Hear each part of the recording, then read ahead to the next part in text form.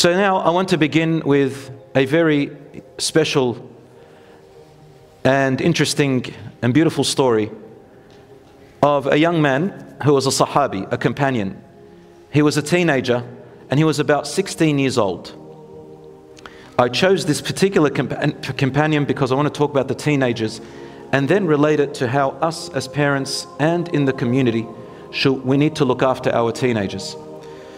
This particular teenager's name was Abu Mahdhura. You know, the Arabs, they always use the Abus a lot. So he had a nickname called Abu Mahdhura. And the Arabs in those days used to create men out of youngsters at an early age by calling them a name of respect. So to say Abu Mahdhura, or if it was a girl, Mahdhura, you're making out of young people, teenagers, adults. You're making them more mature just by giving them a mature and respectful name. This young man, Abu Mahdhura, however, still had the teenage characteristics. As you all know, teenagers, their front part of their brain is still growing. It's called the prefrontal cortex, and it's responsible for decision making, rationale, right and wrong, motivation, making decisions. It's still growing until 25. So he was what we call a fata or a ghulam. And in the Arabic language, a ghulam or a fata is someone from the age of puberty all the way till about 19 or even to 25. The hadith is in An-Nasa'i and Ibn Majah and Ahmad, and it's an authentic hadith. This young man, Abu Mahdhura, he's the one who narrates to us his story. And he says, I lived in Mecca and my parents are from Mecca and I was still a disbeliever at that time. The Prophet Muhammad ﷺ had left Mecca to go on a battle called the Battle of Hunayn. And we thought he was out of Mecca. So he lived in Medina, but we thought he's nowhere around in Mecca. And as you know, the Muslims had reconquered Mecca and they were the authority and the government of Mecca. And the Prophet ﷺ was merciful and kind and compassionate. We know the story of how he treated the enemies who fought him. He freed them and told them, nothing will harm you, you are free, when he entered. But unfortunately, there were people who still had hatred to the Prophet ﷺ just because they don't like the Islam, or they have heard bad things about Islam and they've got this idea. Like what we have today, people make all sorts of comments about Muslims and Islam and our Prophet ﷺ without really knowing much, only surface knowledge and hatred. So brothers and sisters, this young man had hatred to the Prophet ﷺ, and he particularly had hatred to the adhan. The adhan is the call to prayer. Why? Because it's loud. And we call 5 times a day. Maybe this young man wanted to go to sleep in the morning and didn't want to hear the adhan. He says, as we were walking towards Mecca with a group of my friends who were teenagers as well, 15, 16, the Prophet ﷺ had entered Mecca and we didn't know. And it was time for salat in the daytime, and he said to one of his mu'adhins to call the adhan.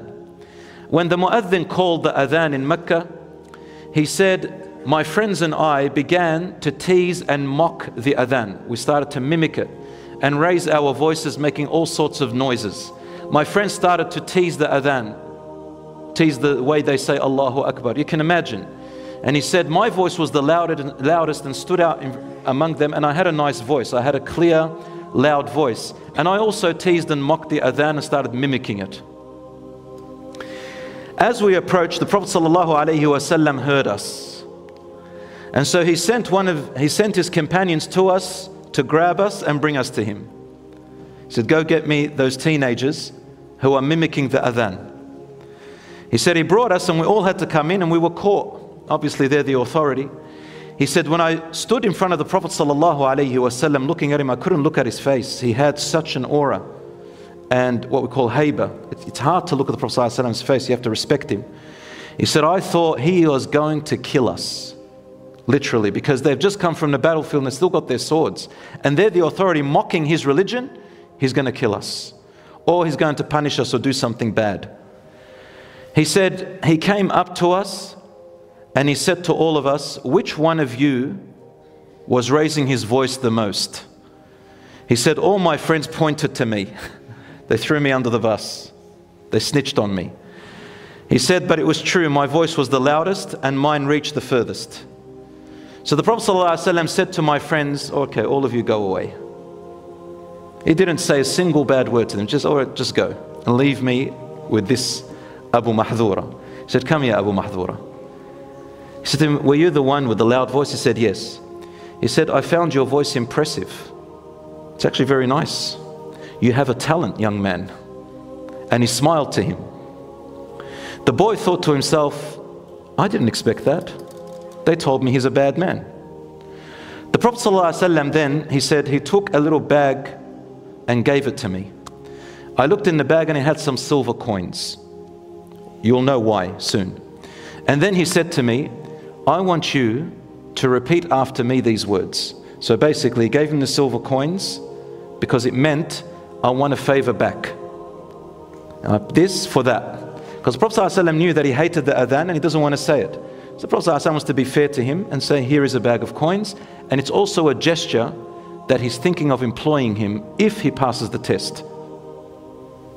So he says to him, repeat after me, Allahu Akbar, Allahu Akbar. He said it. He said, you got to raise your voice the way you were doing it before. So he raised his voice really nice. Then he went through the entire adhan, one by one, until he finished it. And he said, I memorized the adhan the way the Prophet ﷺ taught me, with my loud and far-reaching, distinctive voice. And then he put his hand on my forehead here. I had a bit of hair on my forehead, and he put it on my forehead. And then he wiped my forehead and then wiped my face gently. Then he wiped my chest and my heart. And then he wiped where my liver is, and then across to my stomach, and left me. And he said to me, Barakallahu feek wa burikt. May Allah bless through you, and may Allah make you a blessing. And then I left. He said, when I left, I went to think about what the Prophet ﷺ said. And I came back and asked him about Islam. And my love for this man, wallahi, he was the most hated person to me in the world. After that moment, he became the most beloved to me in that world. And the adhan was the most hated to me. After that, it became the most beloved to me. And I said to him, I bear witness that there is only one God worthy of worship, and you are his messenger. O messenger of Allah, are you trying to employ me? Is that why he gave me the bag? And he said, yes. Do you take the offer? He said, yes, I do. He says, I've employed you as the main mu'adhin of Mecca. And truly, Abu Mahdura accepted the job, and he became the authority mu'adhin of Mecca. There were four. Bilal radiallahu anhu was from Medina, and he was from Mecca. The other two I forgot, but Abu Mahdura was known throughout Islamic history. He was the fourth mu'adhin of Mecca, and he died when he was 59 years old, all that time. Now, brothers and sisters, this incident by itself tells us so much about how to treat our teenagers and youngsters. So many lessons, but I'll just say two of them. Number one, Rasul ﷺ did not judge him or reprimand him. He knew that he's a teenager still learning.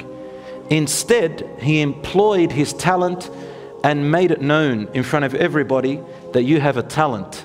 And that's one of the ways you can deal with your children and your relatives, as if you're a teacher, for example, with your students, if they're teenagers.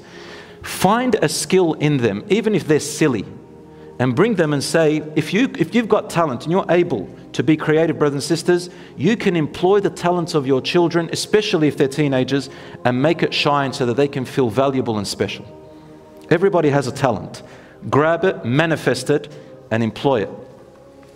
And that is what the Prophet ﷺ did with this teenager.